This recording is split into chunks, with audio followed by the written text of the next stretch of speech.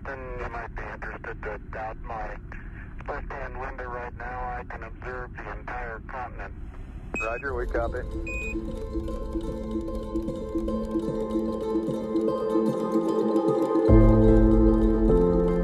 When I was a kid, I was wondering kind of what's the meaning of life? Like, why are we here? What's it all about? And I came to the conclusion that what really matters is trying to understand the right questions to ask. If you consider two futures, one where we are forever confined to Earth until eventually something terrible happens, or another future where we are out there on many planets, maybe even going beyond the solar system, I think that second version is incredibly exciting and inspiring, and there need to be reasons to get up in the morning. You know, life can't just be about solving problems. Otherwise, what's the point? There's got to be things that people find inspiring and make life worth living. For the eyes of the world now look into space, to the moon, and to the planets beyond. Surely the opening vistas of space promise high costs and hardships, as well as high reward. So it is not surprising that some would have us stay where we are a little longer, to rest, to wait.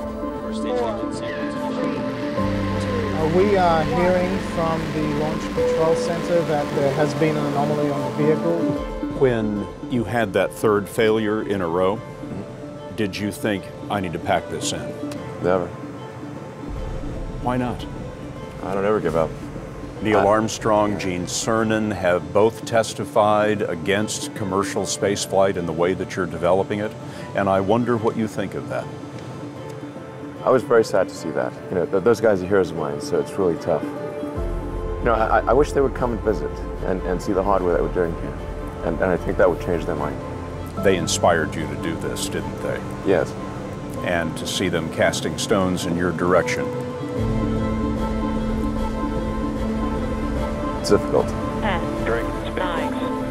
What I'm trying to do is to make a significant difference in spaceflight and help make spaceflight accessible to almost anyone. Liftoff of the Falcon 9 and Crew Dragon. Go NASA, go SpaceX, Godspeed, bottom dog. I'm really quite overcome with emotion this day. It's kind of hard to talk, frankly. It's been 18 years working towards this goal. This event is something that all of humanity can get excited about. It's just a fundamentally positive, good thing. You know, I think we need more positive, good things in this world. But why, some say, the moon? Why choose this as our goal? And they may well ask, why climb the highest mountain? Why, 35 years ago, fly the Atlantic? We choose to go to the moon.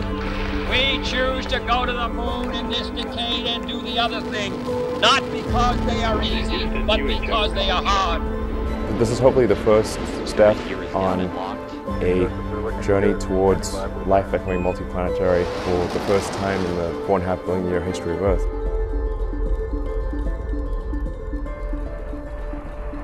Houston, Tranquility Base here. The Eagle has landed.